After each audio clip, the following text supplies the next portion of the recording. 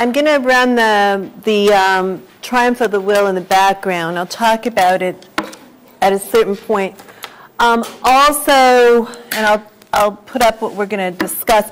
Also, if you found the reading difficult, you weren't alone. I think everybody found it really, really hard. We were just talking about that. And Ian came up with this great idea of like thinking of the Super Bowl in relation to what he's describing in terms of expenditure and homogeneity. So that's kind of cool. So that might help. So what we're going to talk about, and we'll talk about that too. What we're going to talk about, we got 4 people presenting on it after break time. I want to go through, or I want to go over the defining features of fascism. And then I want to talk about Wilhelm Reich's Mass Psychology of Fascism, which is about a 400-page book.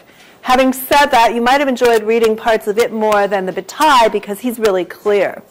But I'll go over it. Then I want to talk about the 3 key concepts really in the article: homogeneous, heterogeneous, and sovereignty. And I'll also try and link these. It's pretty easy to do with Sagan's paranoid position and paranoia. And so I'm going to pull these down then, and I'm going to start this over. And this is on YouTube.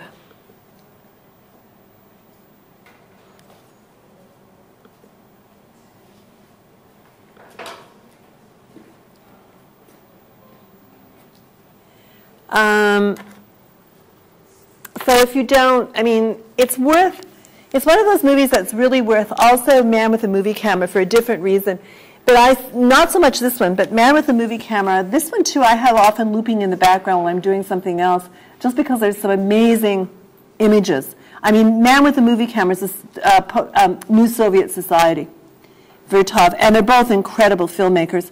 So this is by Leni Riefenstahl. And what I'm going to do, though, is, as I said, I'm going to start with another work that was published the same year as Bataille's. So when he published the Psychological Structure of Fascism in 1933. So what you've got happening in Italy, 26, 28, and up, you've got the rise of Italian fascism. What you've got happening in Germany is Hitler becomes chancellor in 33, and then becomes head of state in 34. So you've got, and I'll go over that too. So he's writing this just as fascism, they're both writing it, just as fascism is taking over Europe, or 2 countries in Europe. So Bataille is looking at Italy, and he's looking at Germany, and he's using his own theory, which for people that just came in really is a theory you'll find in most of his work. It is around expenditure, and then the homogeneous and heterogeneous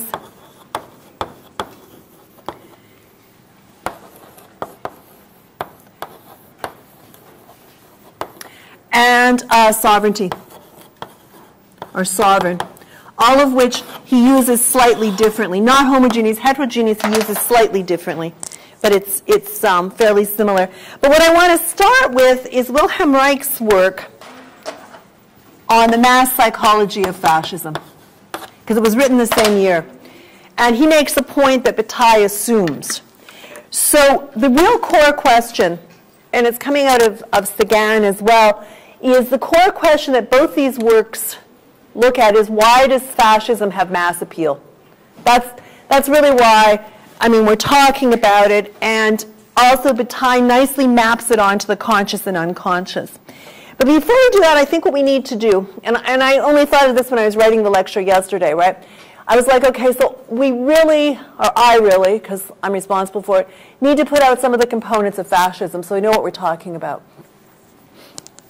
So basically I'll go through 2 different presentations of them. In a nutshell, authoritarian nationalism, state-regulated economy. You've got, as you can see here, a aesthetic of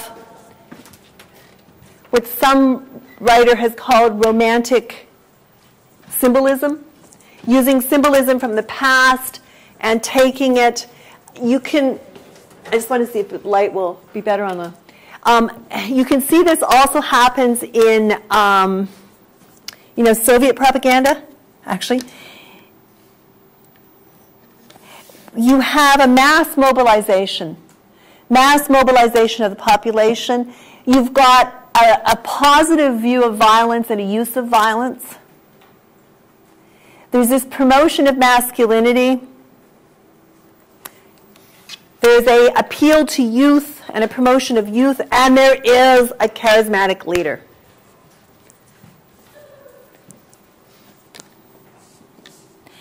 So authoritarian nationalism, state-regulated economy, this aesthetic, a political aesthetic of romantic symbolism that in Nazism goes back to Roman and Greek, or at least they try to. You've got mass mobilization. You've got this positive view of violence and use of violence. You've got a promotion of what I would even call hypermasculinity. You've got a youth culture, and you've got, it's really required a charismatic leader. So to go back to Sagan for a second, in his threefold development sequence of the individual psyche and civilization, and for that, remember, it's paranoia, the paranoid position, and overcoming the paranoid position. In fascism, both the individual and the nation, or the individuals and the nation, have slipped from the paranoid position of a functioning, or a almost functioning, representative democracy, back to, this is in the Italian and German situation, back to paranoia. I mean, given Sagan's threefold division, it's pretty hard to have fascism operating in a country without a slippage into paranoia. Because if you're going to have a positive view of violence, if you're going to have the use of violence, if you're going to have romantic symbolism, mass mobilization, authoritarian nationalism, you pretty much need paranoia. It almost goes hand in hand. Now, there's this great piece online, and I'll tell you the name of it. Just because he says in a nutshell, which I've gone through, it's called What is Fascism? Some General Ideological Features, and it's by Matthew Lyons. Okay, so it's by Matthew Lyons, and it's What is Fascism? If you want to Google it right now, you'll see that what I'm going to say is kind of cribbed from there, and it's because he says it really well. The key points he makes, and he provides one of the best summary definitions, right?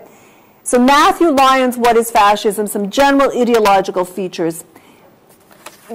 What becomes really important in terms of the heterogeneous and homogeneous is it's both a social movement. It starts off as a social movement, so it starts off heterogeneous, and it's a system of rule.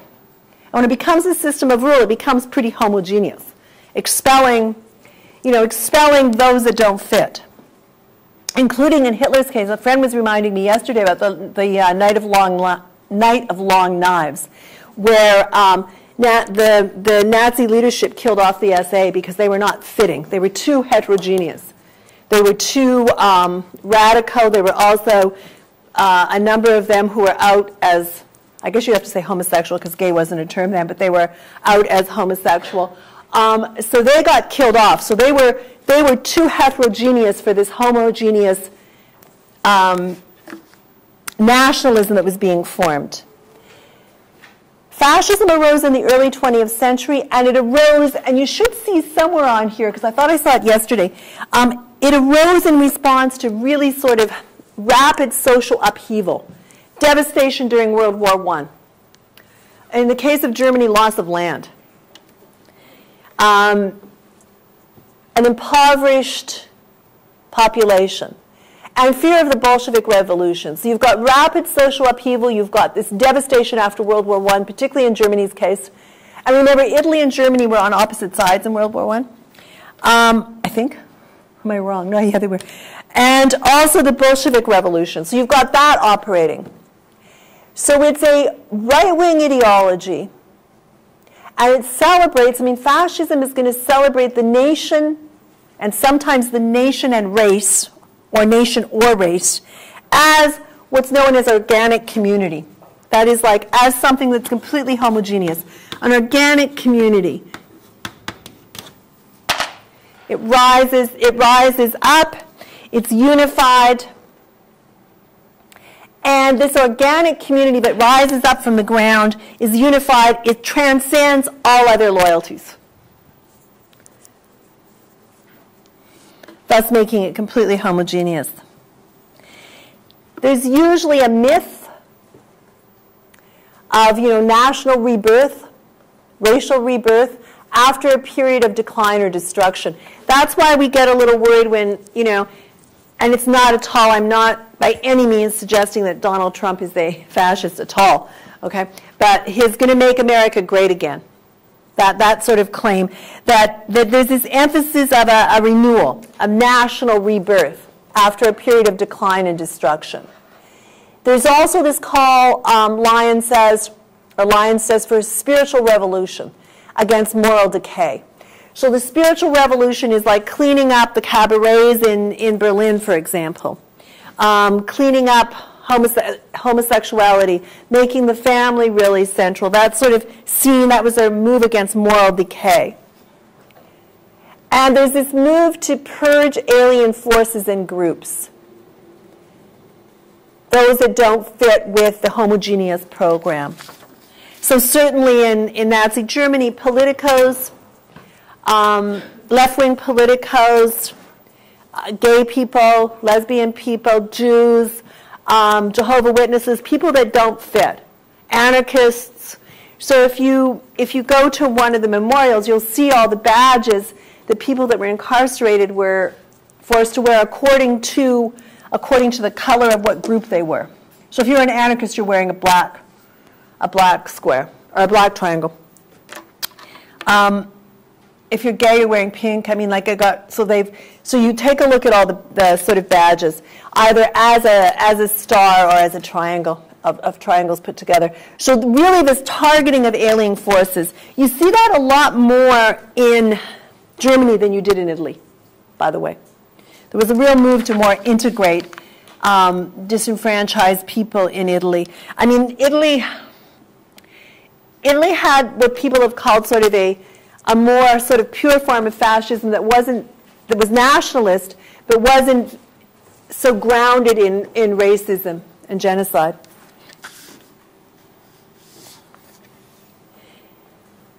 So there's this purging. I'm just going, for people that came in like you, I'm just going through the features of fascism before I start talking about the articles. And I'm saying that there's a good piece online, Matthew Lyons' What is Fascism? Some general ideological features that kind of sums it all up. So I went through points first, and then I kind of am going through this. So there's this purging of alien forces and groups that threaten the organic community.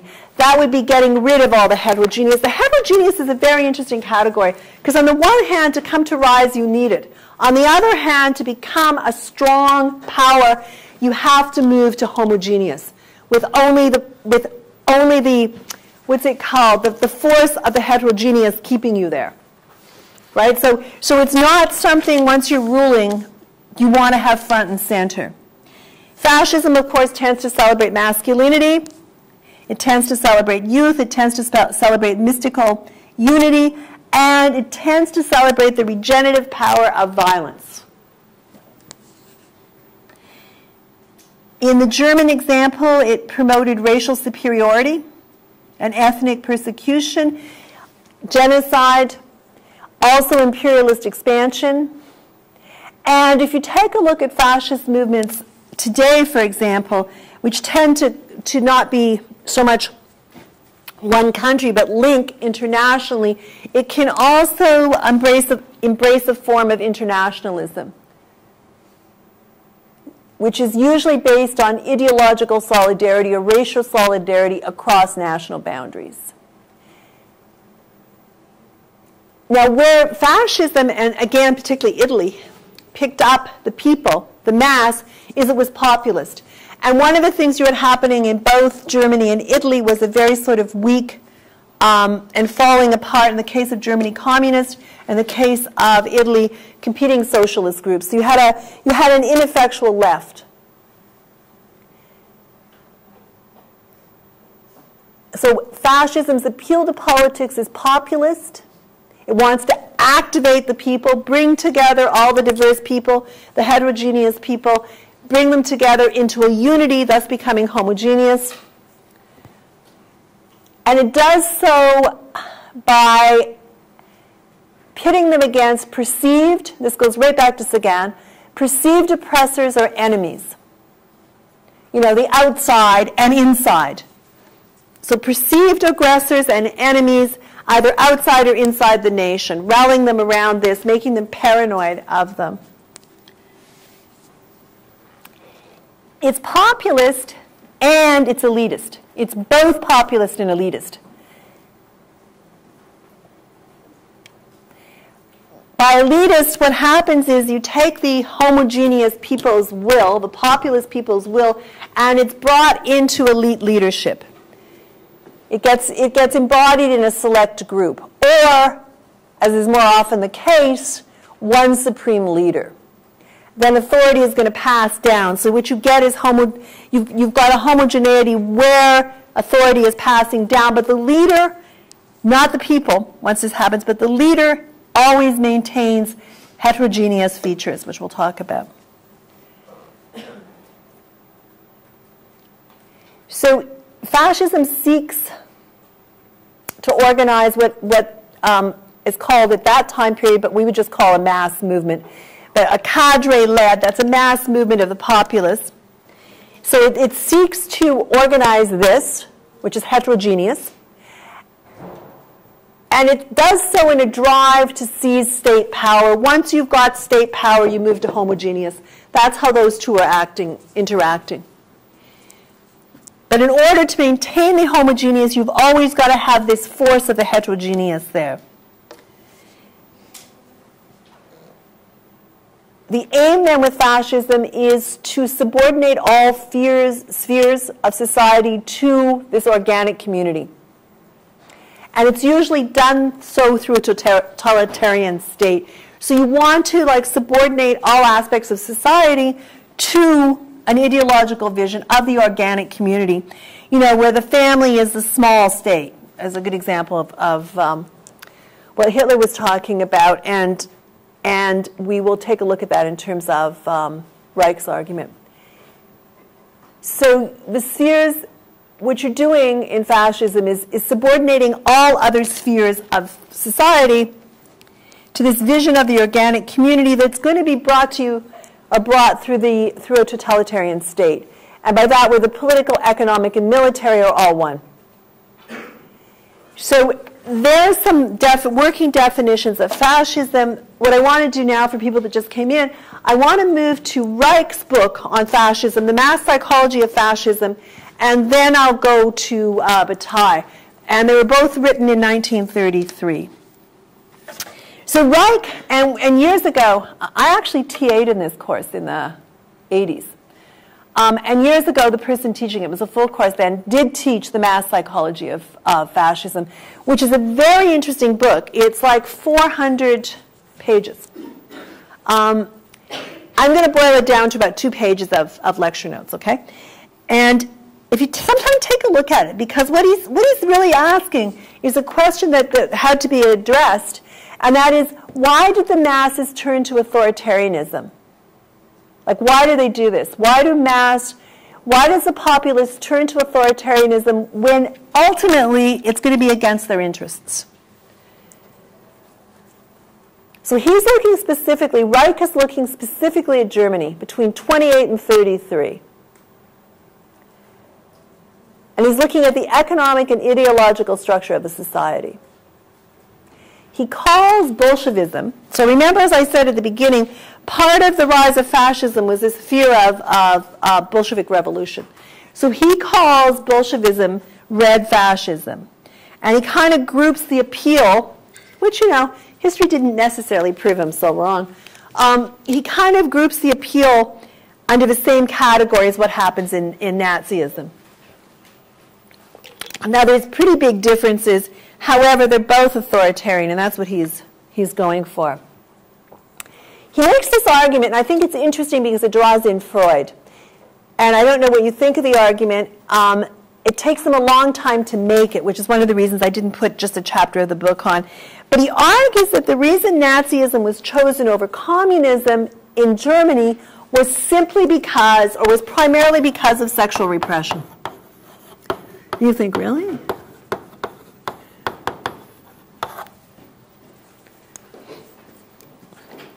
He argues, and this is Reich, he argues that as children, members of the proletariat, or members of the working class, or the masses, or whatever you want to call them, the populace, learned from their parents to suppress sexual desire. This is Freud. Suppressing sexual desire, then in adults, in a way makes them anxious around rebellious and sexual impulses. So he's saying if you suppress sexual desire in children, their anxiety when they become adults is going to be around rebellion and around any sort of sexual impulses. So he's saying that what the population had was a fear of revolt, as in revolution revolt, and a fear of sexuality. And that this fear arising from sexual repression, you got fear of revolt and fear of sexuality.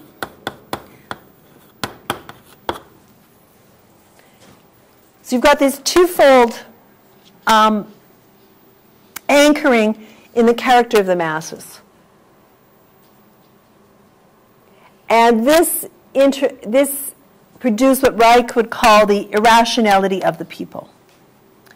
He argues basically, and this is a quote out of the book, suppression of the natural sexuality in the child, particularly of its genital sexuality. So I'm thinking there, he's probably referring to masturbation because 19th century, that's what Freud was referring to. Early 20th century, that's what Freud was referring to. And if you read Foucault, that's pretty much what British laws were kind of imposed in schools against, right?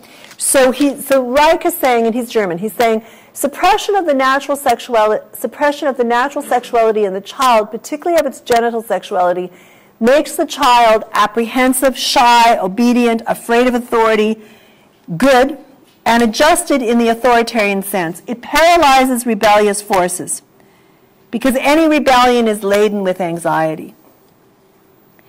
So he's arguing, and I don't know if he's right or not, but I'm going to give you his argument. He's not so much for this, although it's kind of an interesting use of Freud, but for something he claims after this. So he's saying that the sexual suppression and repression produces a general inhibition of thinking and of critical faculties.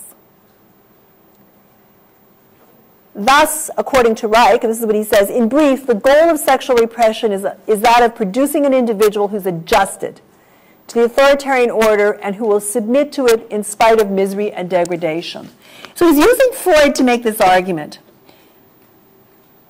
So he says the child first learns to submit to the smallest structure, to the miniature state, to the family. So the child learns to submit in the family. Sorry. And then this prepares them for submission at the state level. So you learn to submit in the family, and it makes it easier for you to be subordinated in the general authoritarian system. He also says, and I'll give you this, although we haven't talked about the primal scene, but and for a person that just came in, I'm just running through somebody else. I ran through the definitions of fascism. I'm running through Wilhelm Reich's key argument in the mass psychology of fascism moving to Bataille, right? So he says that the symbolism of the swastika, which, you'll see a lot of that up there, so I don't have to draw it on the board. The symbolism of the swastika evokes this fantasy of the primal horde, and I don't know how he gets that. The primal horde is the idea that you walk in on your parents having sex, or that you thought you walked in on them having sex, or that somewhere in your mind you may have, you may not have, but it's the sort of the fear there. So in a sense, the Nazis systematically manipulated the unconscious. Now, I don't know where he's going with that. I think the Nazi symbol, did in a way manipulate the unconscious. I'm not sure if it's in terms of this fantasy of the primal horde. You could argue that it's desire not met, of having wanted to do this. I don't know. What Reich is claiming, a repressive family, a sadistic educational system, terrorism of the political party, economic violence, they serve to touch the individual's unconscious in terms of emotions, traumatic experiences, fantasies, and that Nazi political ideology really extended this and exploited these tendencies. So there was an exploitation of fear.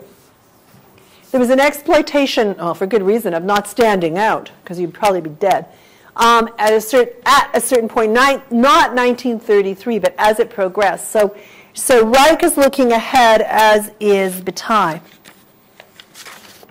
And here's the paid dirt in here, I think, or the key point that I always found interesting in Reich. It's chapter 5, and he talks about the family being the first cell of fascist society. It got him in lots of trouble. The whole book got him in lots of trouble. He had to get out of Germany, like really fast. And then he ended up, Reich didn't end up so well, because he then moved on. He got in America, and he came up with the orgone boxes, where you harness this energy force, which, okay. I mean, New Age hadn't really kicked off when he was doing this. But so he was harnessing this solar energy and the energy of the body. And, it was like this, and then you could use it, it enhance you. It was not one of his probably better moments. But what he says about the family is interesting, particularly in Germany at the time. And he says, and this is chapter 5 in The Mass Psychology of Fascism, he says, from the standpoint of social development, the family is not the basis, or cannot be considered the basis of the authoritarian state. But it is one of the most important institutions which supports it. It's a central, what he calls, reactionary germ cell. So you can see he wasn't very big on the family. And he says the family is the most important place of reproduction of reactionary and conservative individual being. His argument there is if you're repressed in the family, that sexual repression in the family is going to lead to fear of revolt, fear of sexuality, which is going to play right into a strong authoritarian state. That's where he's going with it. So he's saying that the conservative families and the sort of strong control of the children, if you want to take it out of sexual repression, the strong control of children then facilitates an authoritarian state. He says the family, quote, the family becomes the most important institution for conservation, that it's of the conservative reactionary individual. And one of the reasons I wanted to sort of give you that passage is Deleuze and Guattari pick it up, in which you're going to read the chapter from them. And they talk about in the book, Anti-Oedipus, and we're not doing the whole book, I have done this where we've done the whole book.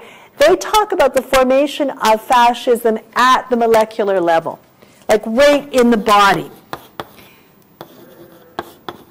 So control of the body and body responses and body movement in the family can lead towards authoritarian state structures. Yes, Ian, thank you. But at some point, the Oedipal complex, doesn't it demand that you accept your father back as your source of authority? Yeah. So, wouldn't like fascism really be the Oedipal complex? Sure. The personification of masculinity and the castration? Sure, that fits great. That doesn't, and that doesn't, that's not contradicting Reich, you're just adding on to it. No, and that's yeah. Right, where the father, Yeah. Yeah, because Reich talks about that too. If you've got a strong father figure, what Reich's trying to argue is that particularly in German families in that period, partly due to religion as well, that you had a strong authoritarian family structure, which made it easy then to have a strong authoritarian state structure. And the Oedipal example you gave works really well with that. So you accept your father back, and the state is the new father, and the leader, the Führer, is the new father, or Duce in Italy. Italy didn't have the same sort of family structure. So, you know, Reich is making that argument specifically on Germany. I think. Does that answer that or no? Yeah. I mean, it wasn't really a question. It was like a comment, right? Yeah, I'm surprised he didn't develop the Oedipal complex more. I think he does. He's got chapters on the Oedipal complex, if I remember correctly. What I wanted to touch on was this. So, I mean, if you take a look at the book, I'm sure, if I remember correctly, he's got like a specific chapter on the strong father and the strong leader. Because it's fairly, it becomes fairly obvious that you're replaying, but because, I mean, the thing is, though, what he's trying to stress is what you've got then is a fear of revolt and a fear of sexuality, so you're not going to overthrow the father the way a healthy Oedipal complex would be. You're going to actually partially do it, maybe fail, and then become subject to the authoritarian state. It's like Sieg Heil is actually like a pledge of obedience to the leader, right? Right, yeah. It's like it's a right of submission. Absolutely.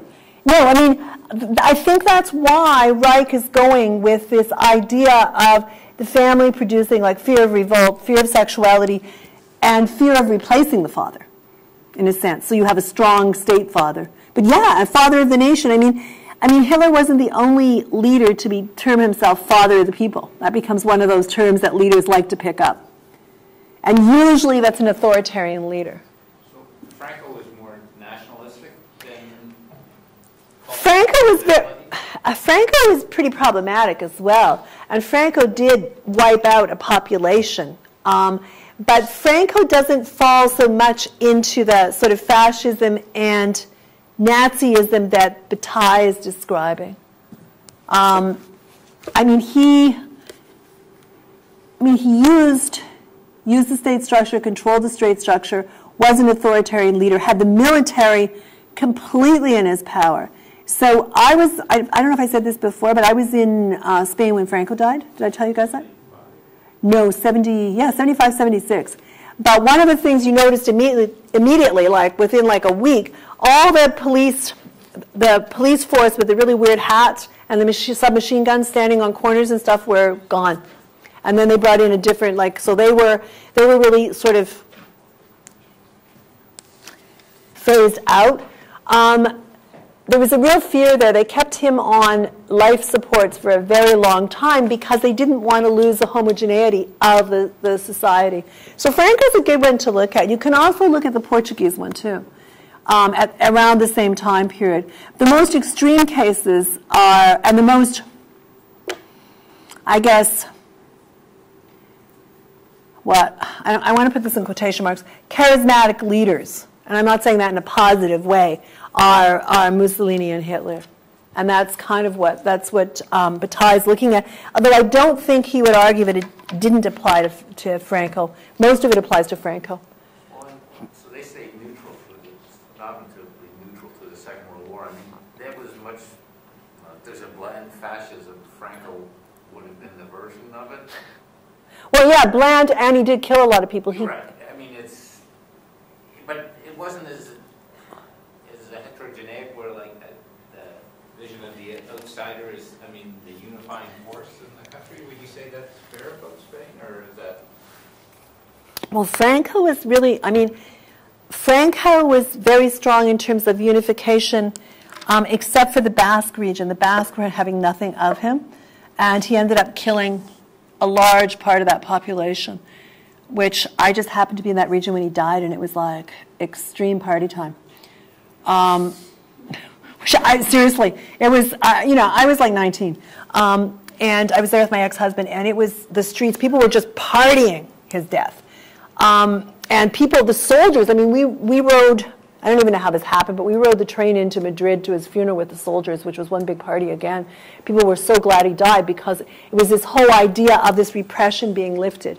And the soldiers were the people that were supporting the state, and they were glad he died. So, that was an interesting case. Yeah, Amanda? Can you give us some modern examples of fascism? Yeah, I was thinking we might do that in the tutorial. And I was thinking, when you guys are presenting, if you've got one right now, we can go with it if you want to put one out there. Would Russia, without being offensive, would Russia qualify? At different periods in time, yes. Currently? I don't know. That's touchy. It is. That's a touchy one. It certainly has a lot of the features. Yeah. Okay. I would hold off. I would hold back from calling Putin a fascist leader. Chechnya with Kaczak, I mean, would he be an example? Because he's taken nationalism to an extreme. I mean, he's now become further right than Putin. Yeah. I'd be a little bit more comfortable with that, but I don't fully know. I mean, let's go through what you need to have to be a fascist leader and see if that applies. I think it does. I think you could even extend it to Putin. Actually, so I think that you can find lots of information or material to do that. In terms of the charismatic leader, father, state figure. Symbolism. Yeah, I think you could, but I for some reason I just don't want to say that. I have trouble. To remember. You go back. Right. You could go back to that. Yeah, you could say that. They can, and there's a certain segment, and there's also, my friend also I was talking about, because he studied fascism for a while. He was like, don't forget, like everybody thought Stalin was really great, up to a point, and so I mean that's what happens with not that he's a Stalinist by any means, but that's what happens with leaders. The charismatic leaders are okay up to a point, but once you realize that point, you're stuck in the homogeneous. And so, the point with Stalin is when he started collectivizing rural farms, if not before that, right, and just killing, to change from killing farm owners to change from agriculture to industry. It got to be your first clue that you really had a problem if you were living there, right? And so the heterogeneous is really tricky because it's what brings people together. And it's what gets the mass mobilization. And you've got this hope for the future, and then the future comes along and it's homogeneous, and part of your population is often being killed. So yeah, but I would be more than happy to go through. Yeah. Well, I don't know if it's true, but they said that Putin has killed people, sanctioned someone. Yeah, as groups or no, or individuals. Like a person, like a defector. Yeah. Journalists, yeah, okay. I was going to say, if you've got groups, this sounds terrible. So I'm going to back off on Putin. I don't want to say whether he's a fascist or not. I don't even know why. Because it would be easy. But there's something that makes me think he's not, but I can't quite place it. And I've seen, or maybe it's just the West loves making fun of him, right? So maybe that's it. I've seen, It's hard not to do. His cult of masculinity, he's certainly trying for that. Hilarious. Yeah, fair enough. I think he'd like to be a fascist leader, he just can't. Okay, I'm okay with that. I'm okay with the wannabe. Yeah. Want to be a fascist leader, no problem. Okay? Because, partly on the international scene, he's not. But okay, a wannabe, no problem there. Yeah. Well, it's hard to say he's Okay, I can't hear the question. It's hard to say he's like a full fascist when we're killing people in drone strikes, right? Say that again? It's hard to say that he's like a fascist when we're killing people in drone strikes. Fair enough. Yeah, fair enough. He's kind of using the Constitution or whatever to loophole the state and power. Once you start pointing out leaders that are fascist, there's, I think, going to be a long list of fascist behavior, if not fascist leadership. Were you going to say something or no? Not Ian. Yeah. I was just wondering if Netanyahu would qualify as a fascist. Could be. You've got a problem there again, because on the one hand, he's got a. But he doesn't have a cult of personality. But he'd like one. But he can't, because he holds such a small fragment of the popular support, because it's so fractured. There's no homogeneity. People look at Israel as homogenous. No, it's not. Maybe the least homogenous. But he does. but he does have a Democrat. He is in a democratic system, and he's always getting voted against. If you're losing, okay, let me try this. If you're losing votes, regardless of what I was going to say, but if you take a look at some of his policies externally, you could say yes. But that is not just him. That's that would be the whole leadership. That would be the representative government. So if you're constantly losing votes in a vote on an action in Parliament, you're not a fascist leader. Although you could have fascist tendencies and particularly directed outward. So I think you'd probably have to go with that. Because if you're in a representative democracy, I'm not saying the democracy is behaving as maybe it should be, but you're not making those decisions as a sole leader, and people are not afraid of you to go against you. So that I wouldn't apply. I guess I would not apply it there as an elected representative. Yeah. You mentioned like a state-regulated economy depending on the features of fascism. So in an increasingly globalized world, how does that apply the evolution of fascism, or what we consider fascist? Good question. Good question. Okay, so a state-regulated economy is one feature, but if you've got a state-regulated economy in democratic elections where your population is voting, then that is a counter to that. So, yeah, and you're saying, well, when you're going to more and more sort of state-regulated economy or a tripartite system where you've got business, labor, and government running the economy, if you're not having, I was going to say, but York has a 5-year plan. So what can I say? We're always coming up with a 5-year plan that never works. But I think that it's one component, but it's not like it has to come together with all these other components. So I mean, and I also don't want to say things about like, what's his name in Zimbabwe? Mugabe. Again, you've got like a one party in power, or one person in power forever, with people disappearing that disagree with him, and et cetera, right? And you've got the military. You've got a good case there, and you've got a state-regulated economy that's just like suffering superinflation. So, I mean, I guess you could make that claim. Yeah? I think I have a close example. It might not work, though. Okay. Theocracy in Iran. A theocracy in Iran. People from Baha'i religion, Jews, even Sunni Muslims don't have the same rights as Shia Muslims do. Right. You're not getting killed per se, but if you're a Baha'i, you can't go to university, you can't have your own business, and journalists or whoever do get killed or they go to jail. Okay. But it is a religious.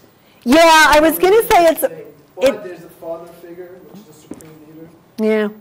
And there is a democracy, but at the end it's the supreme leader's word that could veto anything. So I don't know if that would work. It might. I don't know if I'd call it, again, I don't know if I'd call it fascist. I would call it definitely authoritarian rule, authoritarian religious rule. Probably. Where certain segments of the population don't have the same rights as other segments, to the point where people can't go back to Iran. Yeah, Ian. But globalization, wouldn't that be about the primacy of capital and removing a national identity? I mean, the whole idea is that capital is controlling, by freeing capital, you take away the power of the state to really impose restrictions upon the economy. I mean, and you have less and less control, so it's actually anti-fascist. Well, it depends. It depends that's the ideal, but it depends how it plays out. What you've got a lot happening in globalization is states grabbing for certain parts of it and grabbing for certain deals. Well, but the 1%, if the 1% is really, it's not a nationalist movement. Fair enough, It's primacy of capital. Yeah. Would that be anti-fascist? It could be, but you could also, I'm not sure. I'm not sure, because you've still got very, very strong nation states, and you've got very, very strong leaders. Right, and so I think capital and national identity will always come into conflict to some degree, because you've got Venezuela where Chavez, who I think you could argue had elements of fascism, well, Bataille would argue with some left. Bataille, one of the reasons I was using these was Bataille argues that some of the features of of, left and right overlap in terms of authoritarian rule. So, and Reich calls Bolshevism red fascism. So yeah, once you've got an authoritarian rule and you've got a disappearing population, which I don't think Chavez had, but I could be wrong, and you've got a planned economy and you've got a cult of leadership, you're somewhere on that continuum, right? You've moved out, I guess, of the... I mean, Chavez is an interesting example because he didn't quite get to the point where he was... I mean, you start off being loved by the people, but then you start, persecuting aspects of the people. And I'm not sure Chavez had targeted any group that he was persecuting. But I think so, but you had an external enemy, which was Sure. the United States. Absolutely, but that's a safe external enemy. Right, like that's almost just like, that nobody takes much offense at that. And So the level of violence in Venezuela right now is off the charts. Yeah. That heterogeneous forces are like Yes, control. but you really don't have a very strong leader. What you've got is, Now you know. no, you've got a heterogeneous forces have exploded again. And the question is, will they come together under a strong leader? And if they do, will that leader be able to hold them together? Because that's all in something homogeneous. I mean, that's a good example. Yeah. I'm just like a little confused. Sure. Could you just define exactly what a fascist leader would have? I just did for the first half of the whole lecture. No, just very briefly, simply, based on the leaders that we're talking about right now. Well, okay, so I'm going to go back to the very beginning of the lecture. Were you here or no? No. Okay, that's the reason. I'll ask you after. No, it's okay. I'll give people a refresher. So I started off and I did two different definitions of fascism. The first one would be mine. What do we know about fascism? Authoritarian nationalism, state-regulated economy, a political aesthetic of romantic symbolism, mass mobilization, a positive view of violence and a use of violence, promotion of masculinity, youth, and a charismatic leader. Okay, those would be them in a nutshell. And then I went on. So, I mean, you don't have to have all of them, but those are kind of the defining features that I would say are defining features of fascism. And I wanted to start with that so we kind of knew what we were talking about. But it's good to refresh. Then I went to an article online, Matthew Lyons, who goes through some general ideological features of fascism, which you guys can look up. I kind of summarized that too, and went through those in a bit more. And I think it's important, I mean, thank you for that, because I think it's important to have all those features there, so you're not saying, okay, well it's okay to say that, but this country has aspects of it, but yeah, so I mean, that kind of clarifies it, so good. I'm going to go on to the Bataille. And Bataille, if you haven't read Bataille before, this is probably the most difficult article he's written. So, good for you for reading it, and good for the people that are presenting on it. What he is, and he's also a novelist, right? I mean, he's an interesting thinker.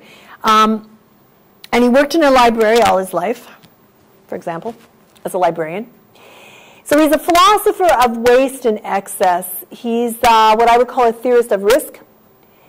And he wrote really a political economy of expenditure in response to Marxism and liberalism.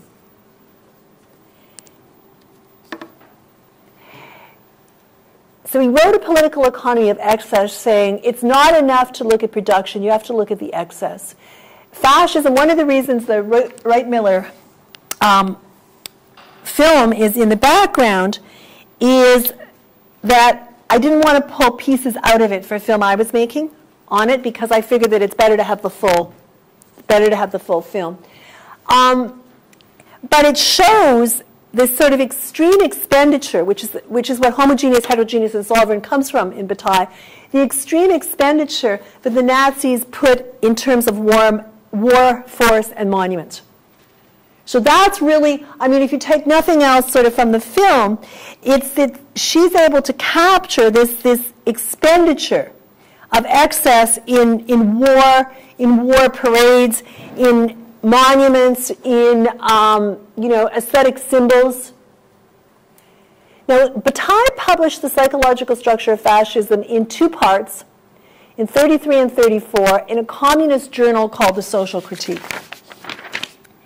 And what you're seeing in terms of Triumph of the Will is a propaganda film by Leni Riefenstahl showcasing the German chancellor and Nazi party leader at the 1934 Nuremberg rally, which took place over 4 days.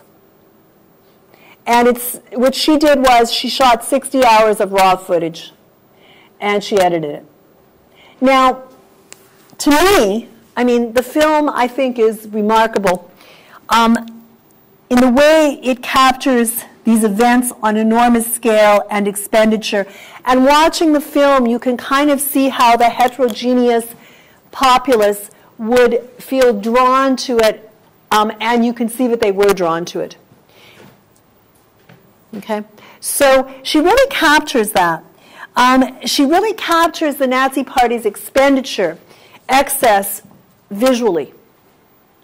So that, like, how many years later? 30, she made it in 30, it came out in 35. So she shot it in 34. So 60, 70 some years later, 75 years later or more, you can still see it. What she's done is a technique. So, you know, Hitler looks pretty big there, right? But we know that he wasn't big. Just saying. He also looks really stupid, but,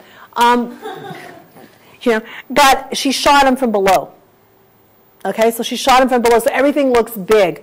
One of the other reasons I like this film is because really clearly when you're watching it, you go, they actually could never live up to their own propaganda. Right? They could actually never live up to what's presented here, and you think to yourself, interesting, was that what Riefenstahl was doing? You know, I don't know. So at the core of, but I thought it goes very well with Bataille, and it's the same time period. And it's the famous Nuremberg rally. At the core, and you can just see, the other thing is you can really see the move from heterogeneous to this homogeneous like mass of people all going past the parade site like saluting. You know, so at the core of Bataille's, yeah, Krush. What happened to her after the war? Oh, she's an interesting case. Leni did not give up. She also lied a lot. So she was part of the trials to see where she was during the, I shouldn't say she lied or not, I should cut that out, but she was part of the trials after the war. And so they couldn't find any collaboration. So she was never jailed. They would present her with things like, you knew the top leadership, and she would say, no, I didn't, and they'd show her like where she'd signed in with them, and she'd say, no, I didn't. And so she went on to make films. I mean, so she also covered Olympia, the 1936 Olympics, which is an amazing film. It's on YouTube. And then she covered the 66 Olympics in Berlin for Life magazine. She went on to shoot some really, I would say, kind of questionable documentary on, because I mean, partly Riefenstahl was fascinated with masculinity. So she went on to, is that still running? Yes, okay. She went on to shoot stuff on African tribes. So you can take a look at that. And then when she was in her 90s, and I've seen both of them in theaters, but in her 90s she did underwater filming with her then husband, who was in his 30s. But he was, I was going to say, and he was gay. He was out gay. So I was like, okay, you know, go figure. He was also a very good filmmaker. So, I mean, so she kind of endured. I mean, you know, it's supposed to be a 1,000-year Reich, crumbled in about 7 years. And Riefenstahl, who shot this, really endured longer and, you know, like forever, and actually influenced filmmaking quite a bit. You know, she's way more interesting than, her way of shooting it is more interesting than the Nazi Party in my estimation. But she could really get, I think, both the heterogeneous that was going in there and then it becoming homogenized into the leader. So what you've got at the core of Bataille's understanding of fascism is so he's really interested in the social superstructure and the economic infrastructure of fascism. And at the core of that are these two concepts, homogeneous and heterogeneous. He says he's Marxist. He says it goes without saying that a study of the superstructure, that is of the ideology, of religion, of politics, of the family, of culture for the superstructure, that a study of the superstructure presupposes the development of a Marxist analysis of the infrastructure. But you need to do a Marxist analysis of the economic.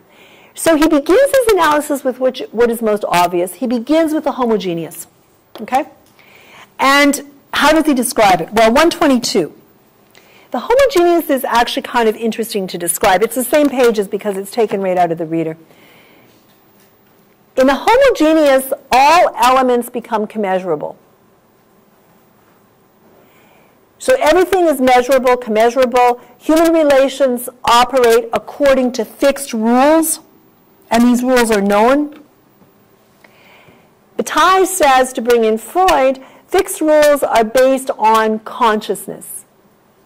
It's your ego. You know these rules. You know the rules of the superego. The fixed rules are based on consciousness of them.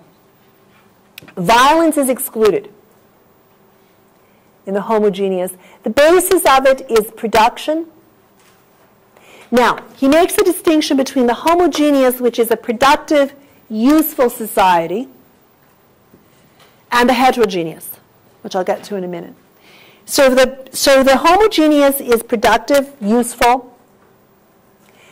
Every useless element is excluded from the homogeneous part of society. So when Nazis came to power, what they started excluding to create a homogeneous society was what they considered useless elements. That gets excluded. He's writing in 33, so he doesn't know this yet. Every useless element is excluded from the homogeneous part of society. So in homogeneous, each part is useful to another. And money's the measure here. So Bataille's using a Marxist analysis of labor. If you read Bataille's other works, he has his own analysis of political economy, but in terms of labor, he has a Marxist analysis of labor. He says money serves to be the measure of all work, and he's critiquing this, and makes humans a function of measurable products. So it's basically like Marx in economic and philosophical manuscripts. Each man, according to the homogeneous view of society, and each woman is worth what he produces. And if one is not producing, one is not useful, then he goes to Hegel. And he says that in homogeneous society, one is not an existence for oneself. So you're not operating, let me write this down, you're not operating in a homogeneous society as an existence or existent for itself. Rather, your reason for being, you're simply an in itself if you've read Hegel. Your reason for being is to live an existence for someone else. An existence for something other than yourself. That would be the boss, the worker, the owner. It's the owner, this is on 123. It's the owner that founds homogeneity. So face it, the heterogeneous elements are not going to want to found homogeneity.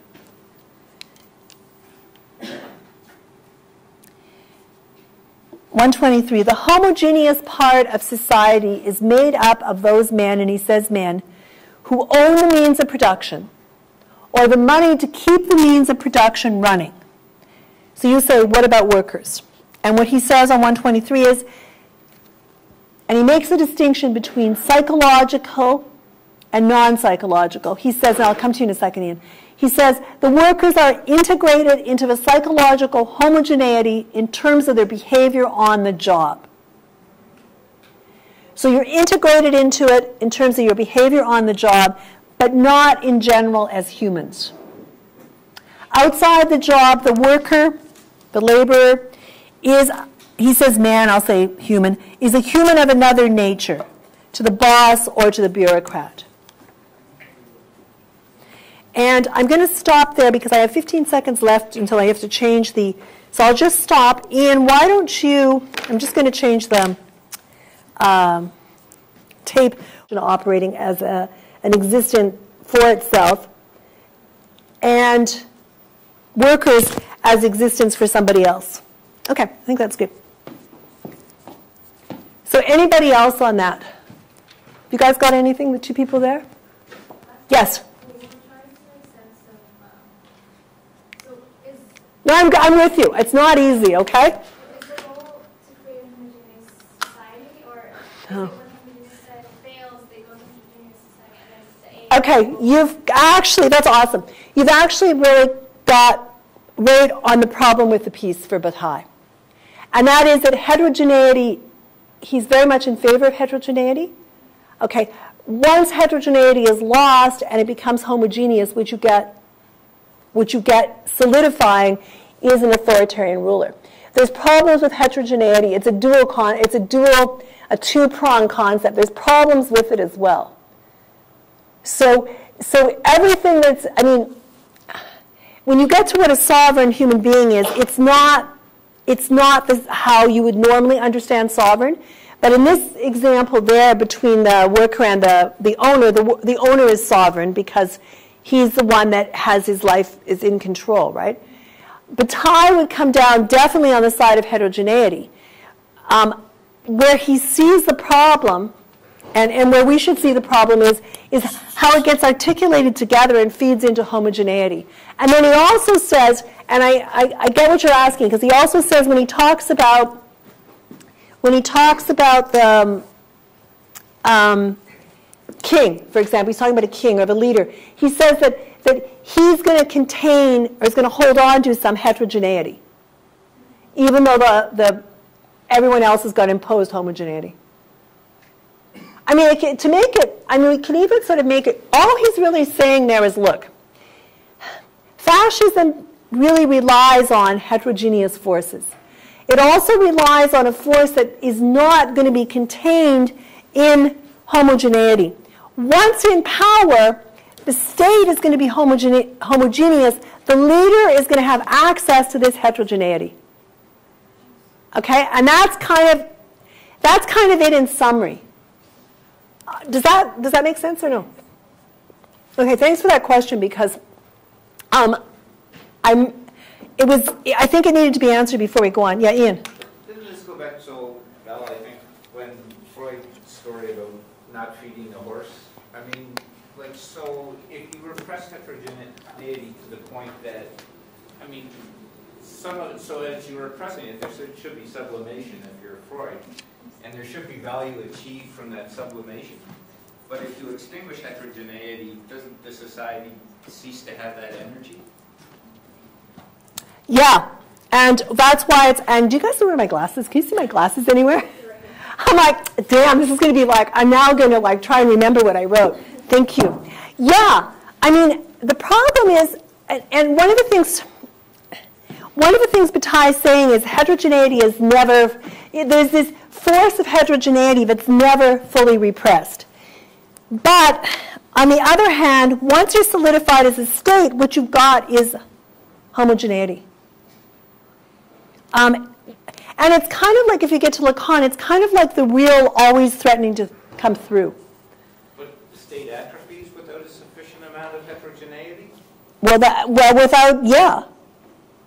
And then it can, unless you've got a very strong ruler, and then you're going to find it coming up again, because he talks about what gives rise, to go back to your question, what gives, I don't know her name, but the woman beside you.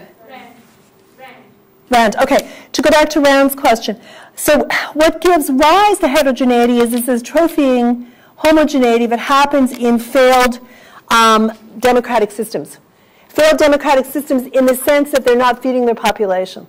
They're not remaking after the war, World War I. They're also not integrating veterans back into society. Part of the problem was when veterans returned in Italy, people were laughing at them. Right? So I mean, like that, there becomes a real problem there. So what you've got is a failed liberal democracy that's going to give rise to like heterogeneous forces. Can it also predict the failure of fascism, like Russia in the 70s, 80s, by extinguishing heterogeneity to the extent that they're able? It takes the dynamism away from society. That's interesting. That's a good observation. Because really, I mean, if you think about it for a couple of minutes, the heterogeneity, the homogeneity is kind of fitting together with the paranoid position and paranoia. And what happens, not as they map on each other, but what happens when you don't have a certain of your population that's heterogeneous. But when you have too much that's heterogeneous as well. So I'm going to, because I'm about half finished the lecture, and I want to finish it before the 1 o'clock or 10 after 1 break, just because we got 4 people presenting. Can I get the people here that are presenting? So you're presenting? Awesome, so you're all here. Okay, that's great. So let me just go through this. Feel free to stop me again, but let me just get to a certain point here. So the state then, as I think I just ended saying, but I'm going to back up and say it again. The state is going to serve homogeneity. But it's precarious, and this is what Ian was just suggesting. Homogeneity is always precarious, and it's always subject to internal dissent or external violence. It's kind of similar to Sagan's paranoid position. If you're in a parliamentary democracy, and to go back to the example you were using in terms of Netanyahu, think what we might of it. It is a parliamentary democracy, so he is subject to compromise and consensus, working out differences with those who are included in that democracy. Let me say that. So in a parliamentary democracy, you work out differences by consensus, compromise, as we all know. One of the jobs, and this goes to Ian's question, one of the jobs of a state is to neutralize heterogeneous force. When homogeneity begins to fall apart is when a significant segment of, quote, this is 125, the mass of homogeneous individuals cease to have an interest in the conservation of the existing form of homogeneity. So you've got dissatisfied citizens. Now, what do you do in, for example, apartheid South Africa, where many of the people dissatisfied were not citizens, right? So I mean, so you would say that you had a very heterogeneous system there that was about to be overthrown at any minute. You have dissatisfied citizens any minute that lasted about 40 years because of state force. But you've got dissatisfied citizens that are going to split off and join heterogeneous forces that already exist, or that they're going to come up in the organized state. And usually the catalyst is economic. What Bataille is saying is usually what's going to motivate people to act as a heterogeneous force is economic poverty. It could be political repression, but economic poverty and political repression often go hand in hand. Heterogeneous. So the big concept for Bataille is heterogeneous and sovereign. Heterogeneous are elements that are impossible to assimilate. And so once they're assimilated, they're homogeneous. They're often unknown. He talks about a heterogeneous force. If you take a look at this in terms of the conscious and unconscious, as Bataille does on page 126, the heterogeneous, in a sense, heterogeneous elements that are there present in the homogeneous realm of consciousness tend to correspond to the unconscious. He says the exclusion of heterogeneous elements from the homogeneous realm of consciousness, to him, recalls the exclusion of elements that are described in psychoanalysis that are in the unconscious. That is, the unconscious's exclusion of repressed elements from coming to consciousness. Do you want me to take another run at that, or do you get it? You got it? Okay. Yes? Another run at it. Yeah. All he's saying, I thought it was, it's much, I need to sit over here. It's much less complex than that sentence is. He's saying that, look, the homogeneous operates like what's in our consciousness. All right? We know the rules we have to follow. We know what we have to do. It's all in our consciousness. The heterogeneous is like the unconscious. When you're in analysis and you talk about something that's in your unconscious and it comes up, it's like repressed. So the heterogeneous is like what is being repressed in our unconscious that will come up in consciousness, and we may act out in a different way. So he's making that comparison between conscious or ego and heterogeneous or unconscious and id. So the unconscious is one part of the heterogeneous. It's not all of the heterogeneous, but it's one part of it. And the conscious corresponds as a part of the homogeneous. So he understands heterogeneity as elements that are impossible to assimilate. This is on page 127. He gives a really good definition there of 127, and then we get to affective reactions, which are important. So Bataille says that the heterogeneous world includes everything resulting from unproductive expenditure. That is something that doesn't give you a use value.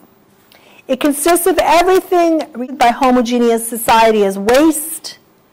And here's where it gets tricky, and this goes back to Ron's question.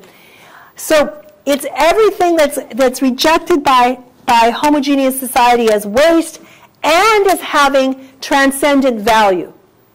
It's both.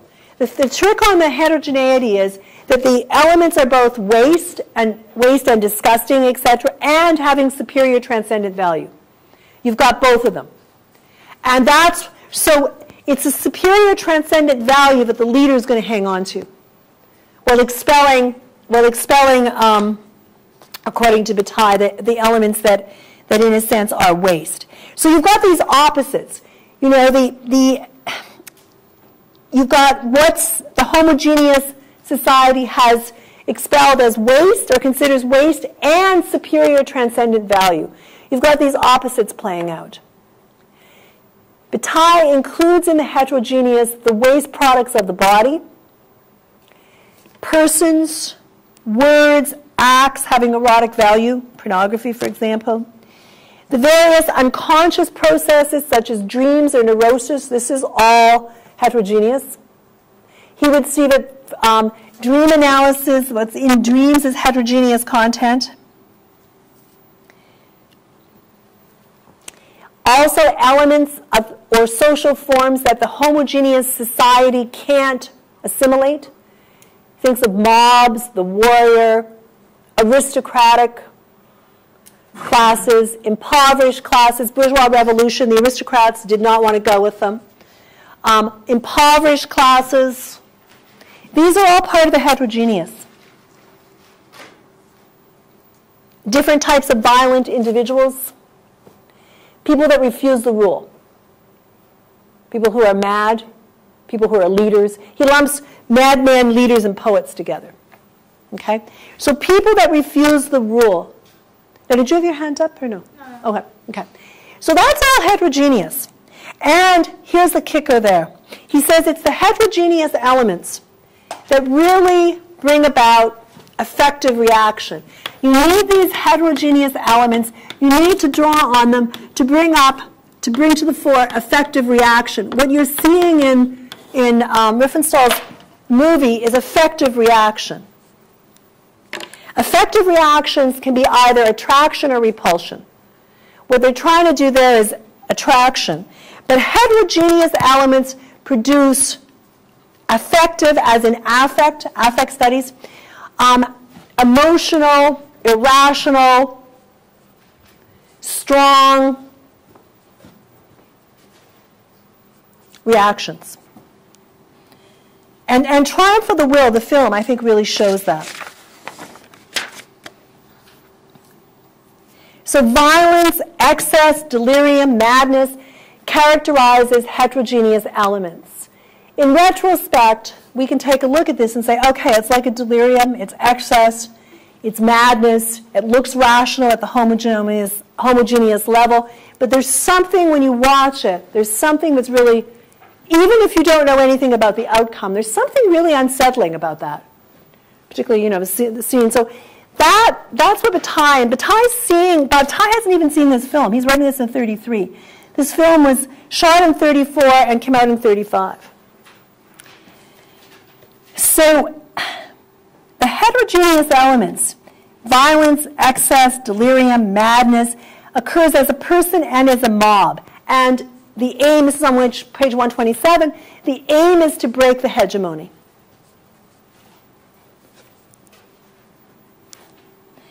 Homogeneous elements, Bataille says, are defined elements, rule of law, they're identified, they're solid. Heterogeneous reality, which is why effective reaction is so strong there, they are not solidified. They're basically force or shock. Reality is a force or shock, which is partly what you can see the Nazi Party picking up on there.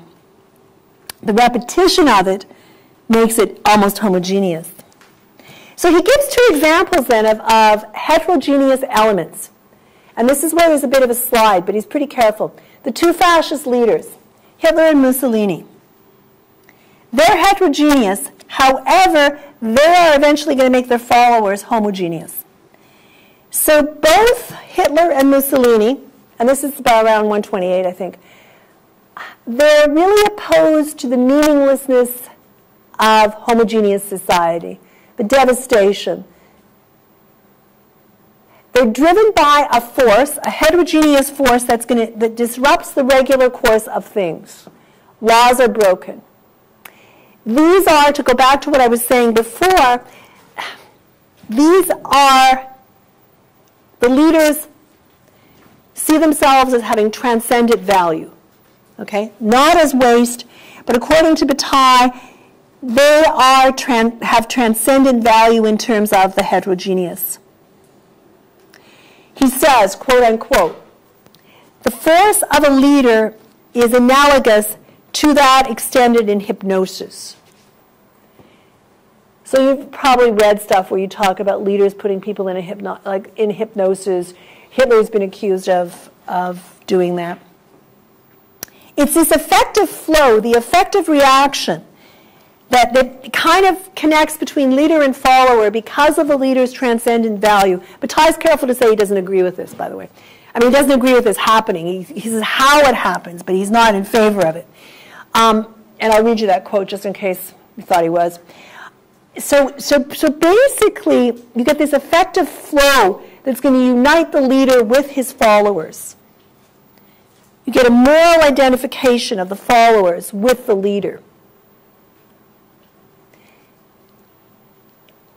And the common consciousness becomes increasingly violent and excessive in energies. So the common consciousness, it's like something slips from the unconscious, this force, become excessively violent.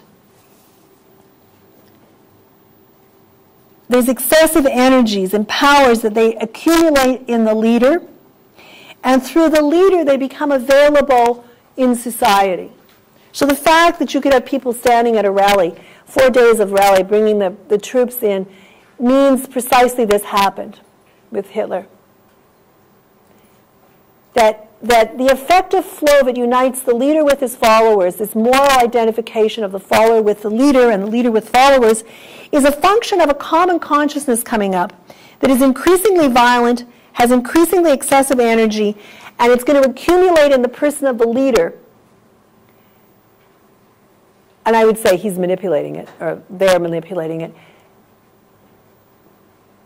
And through the leader, it's going to become widely available. Then he gives a definition of the heterogeneous in terms of a lowest strata of society. And it's only briefly, he says it's the people who generally provoke repulsion and are not assimilated by the whole of mankind. And he goes to the caste system in India, and although he's not using the Dalit is the term chosen of resistance for mobilization from that position, the term chosen now. So he's going there. I'm not going to say Bataille knows all that much about India. I don't think he knows all that much about when he's talking about Islam. He's just using it as a sort of example. He's saying, okay, in the caste system, the lowest caste is seen as untouchable, repulsive, and he's saying that's one type of heterogeneous. He's contrasting that to what the leader who has transcendent value. Okay? So then he goes back to the sacredness. And he says there's a sacredness that maps onto the heterogeneous. That it's both sacred and profane, and sometimes you have somebody who can embody both sacred and profane. And if they're able to do that, they have quite an amazing position of power. It's usually a religious leader. So there's some examples I can give. I probably won't. But But if you can combine the sacred and profane, then you've got both glory and dejection together. And it's stronger than either the sacred or the profane. But he's working with an identity of opposites there. So fascism in its rise belongs to the heterogeneous. And what you can see in the film is the rise and the homogeneity at the same time, right?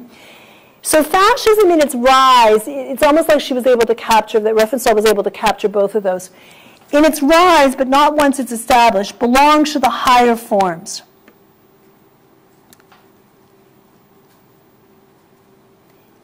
Page 130. Heterogeneous fascist action belongs to the entire set of higher forms. It makes an appeal to sentiments traditionally defined as exalted and noble, and tends to constitute authority as an unconditional principle situated above utilitarian judgment. Now he stresses right after that, he says this use of the words higher, noble, exalted does not imply that he's endorsing it. He's saying this is what they use. That in its formative phase, fascism is using this. That's how it's articulating the heterogeneous elements, and it's appealing to the unconscious. Then he takes a look at a monarch. He says, okay, well, it's not like this hasn't occurred in monarchy. That if you take a look at the political sovereignty of a monarch, what you've got is, to begin with, often sort of an orgy of blood in coming to power, a sadistic activity. But this isn't going to maintain a connection with homogeneous forms. That has to happen next. So once they've come to power, what they're going to do, and he's looking at a monarch here, a constitutional monarch, but he's looking at a constitutional monarch as they've come to power. So, you know, they come to power in violence, and that's heterogeneous, and that's sort of the orgy of blood. And once they're in power, they're going to have to exclude the heterogeneous to stay in power. Homogeneous society then excludes, once in power, every heterogeneous element, whether it's filthy or noble. But they're always there, like the unconscious, threatening to come through.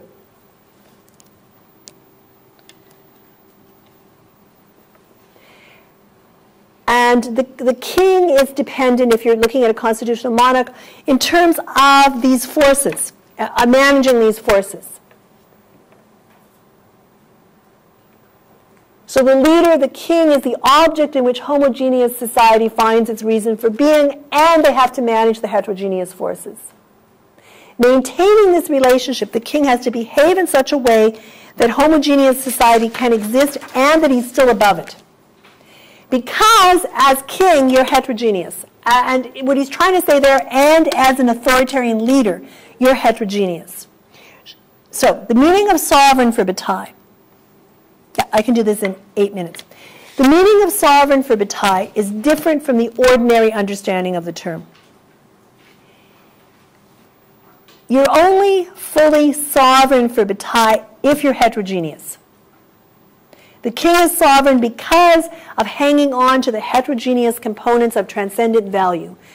A leader is sovereign because of having these heterogeneous components. The sovereign for Bataille is what sovereign is in the domain of non-utility and non-objectivity. It's useless. It disdains use. It scorns what he calls the bourgeois world of things. So is that sacred? Yes. I mean, it's got a sacredness.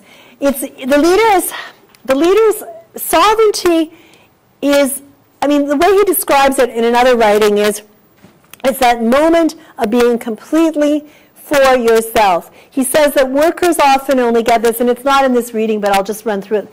The sovereign moment one gets when, he says, for workers, for ordinary people, it's like when you're having, I don't drink, but it's like when you're having a glass of wine. And there's that moment where you're completely in the moment. You're not responsible for your job. You're not responsible for the other things. But it's a sovereign moment. It's got no use value. It's got no utility. Okay, can you guys not talk so loud? Or if you want to talk so loud, you can, like, okay. So it's got no utility. So for the common person, that's when it'll occur. It's that moment where you're no longer part of the productive process, either in terms of your work, in terms of what you have to do your work. It's something outside of that. For the sovereign leader, it is always there. Because sovereignty is consumption. The sovereign individual consumes and doesn't work. It's life beyond the limit. Okay, again, can people not talk so loud? Or maybe even at all. Give me about 6 minutes, I'll finish this, then we can do a break. Okay, so the sovereign is life beyond the limit. Homogeneous is all about the limit. It's about the ego, about consciousness, about superego. Life beyond the limit is heterogeneous. We only experience it for moments. You might be able to experience it when you're working out, for example. But it's not experienced as a regular activity. So pure expenditure is not utility. It's the end of all activity. And sovereignty is life beyond utility. So how do you keep the heterogeneity of the king is the question. Well, you've got on the one hand, because of sacredness, you've got taboos of contact. But if you're in a free state, where you've got an authoritarian ruler rather than king, Bataille suggests that the way the heterogeneity of the king or the leader, the authoritarian ruler is held is through destructive passion. The destructive passion, what Freud would call thanatos, what Bataille is going to call expenditure.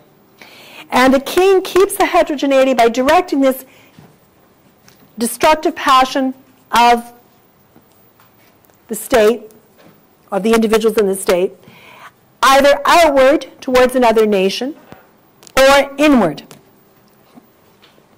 toward the impoverished classes. It's also what Sagan says. So they kind of come together there. So expenditure stands in opposition to the productive mode. Examples that Bataille gives of expenditure are like memorials, war machine, anything that has no use value other than maybe bringing people into the homogeneous fold. But war, destruction, monuments are all part of expenditure. So expenditure then is going to signal the triumph of waste over production. It's going to signal the triumph of waste over the principles of order and utility. So what you see happening there on the one hand in the film is all this order, regimented order and utility going on, and you've got just massive production of waste in terms of monuments, in terms of banners, in terms of the war effort. Bataille argues that classical economics, including Marx, is only focused on production. And what he wants to focus on is the consumption, the expenditure. He's focusing on non-productive expenditure, unconditional expenditure. So I'm going to jump way ahead because there's a couple of other things I want to cover.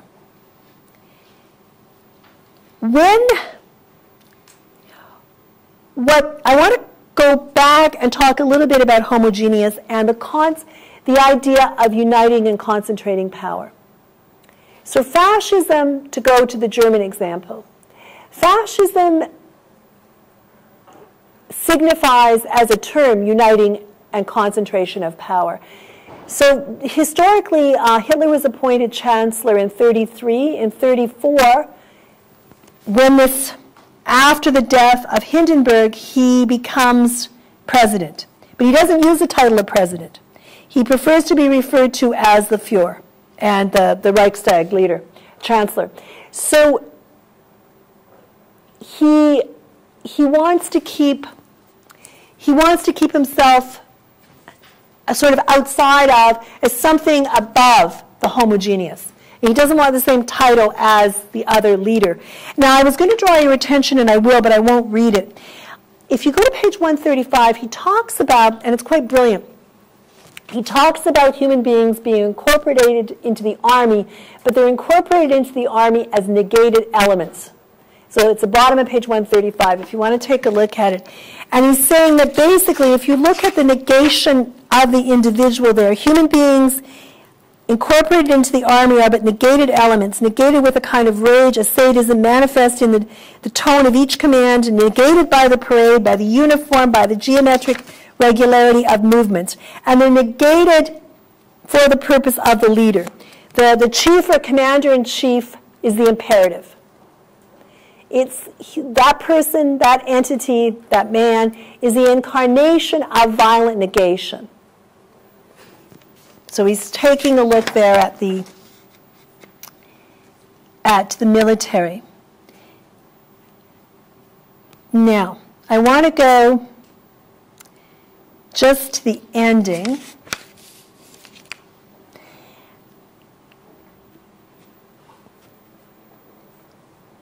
So on the one hand, he also talks about religion, and he says that the military is not enough. The military, having the military back you as a heterogeneous authoritarian leader who wants to have a homogeneous society, that's not enough. You need something external. Okay? You need something bigger than yourself. Okay? Because the military is answerable to you. I mean, basically their action is what you've got them doing. Their action is their negation of life for you. So you need something bigger, and what you need is religion. The authoritarian leader needs to have sort of like the presence of a religious commitment to them. That religion and military and fascism can't be separated. And to go back to, I think it was Rand's question, the imperative presence of the leader is going to negate, in order for them to stay leader, they're going to have to negate this enthusiasm, the energy that of heterogeneity that he's tapped into to get there. On the one hand, there are the people, the nation, that are identified with the fascist formation and the leader, and this is the heterogeneous, and this is sovereign. On the other hand, for it to work, there's a state, and the state is the unifying force. It's manifest, it materializes. So Mussolini, he quotes Mussolini on this. So Mussolini says that everything in the state, everything is the state. Nothing human or spiritual exists outside the state. So I'm going to back up and just do that one for a second again. So on the one hand, what you've got are the people, the nation, that are identifying with fascist formation and the leader. This is heterogeneous and sovereign. On the other hand, and you need both. On the other hand, you've got the unifying force, which is the state. And everything is in the state. That's homogeneous. So Bataille uses Mussolini's quote there, everything is in the state, nothing human nor spiritual exists outside the state. That's page 140. Now, Mussolini, Duce, leader, Hitler, Führer, leader, derive their fundamental power not from their official function in the state. That's homogeneous. This is what other prime ministers do so this is what a regular prime minister would do. That's why Hitler did not want to be called president, probably. But they derive their position from the existence of a fascist party and the position as head of it. A position that's based on them being heterogeneous, above the law and making the laws, and not answerable to anyone, and having a religious mystique, and having sovereignty. Heterogeneous factors and forces come into play only when the homogeneity of society, that's the apparatus of production, comes apart due to internal contradictions or external contradictions. And let me just end. Let me just end with this. So when we've got the homogeneous society coming apart, 143. What happens and then I'll end with that. So when you've got the homogeneous society coming apart, you've got to move towards heterogeneous factors and force in terms of mass mobilization or other heterogeneous factors which could be more elite. You don't go for the elite as a ruler. You go for the mass mobilization. You then articulate them to your cause. And he says, basically, he says, look, the upper class or the leaders are not involved in movement. He says on page 143, only the lower part formed by the impoverished and oppressed classes is capable of entering into movement. While the others may have heterogeneous components, they're not going to be capable of entering into movement, and movement is what is going to bring about change.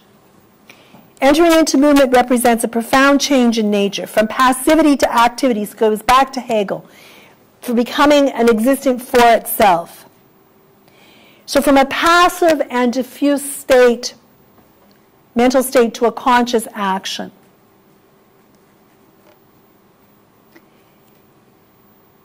The heterogeneous imperative in republican forms or constitutional monarchies usually ends up atrophying. So in a democratic society, unless it's involved in war, the heterogeneous imperative, that is, this spark that's going to ignite enthusiasm, tends to be atrophied. Where you see it coming up, in a sense, is during elections. You can see in the U.S. right now, in a representative government, you can see it happening there. But post-World War I in Italy and Germany, the economy is falling apart. Poverty, you've got veterans not integrated back into society, no order, there's a loss of national prestige, there's a loss of land in the case of Germany. You've got two competing revolutionary forces on the ground, communist or socialist and burgeoning fascist. They're both hostile to each other, and they're hostile to the established order. Germany, you've got communists and the German National Socialist Workers' Party, which is the Nazis. Italy, it was socialists of various kinds and fascists. You will also have happening that fascists, Italian fascists and German Nazis or Nazis take and integrate working class and socialist symbols and ideas. So really what Bataille is trying to say is why, and he poses at the beginning, why is it they came to power and not socialist or communist parties? And we'll end it there. You guys can have a much-deserved break. It's 1:10. Can you be back at 1:20? And we'll start doing the question.